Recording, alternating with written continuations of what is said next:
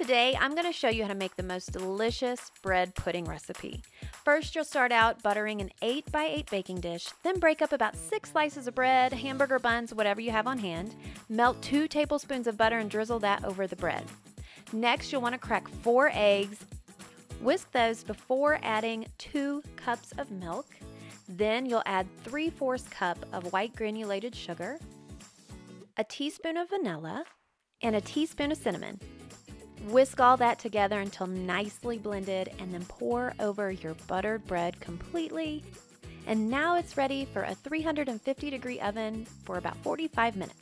If you want to make the optional vanilla sauce too, you'll melt 3 tablespoons of butter, 1 tablespoon of brown sugar, and 1 teaspoon of vanilla extract over low to medium heat, and then pour it and drizzle it over your baked bread pudding for a delicious, easy dessert treat. You can find the full recipe on Fantabulosity.com. Thank you so much for watching. I'll see you next time.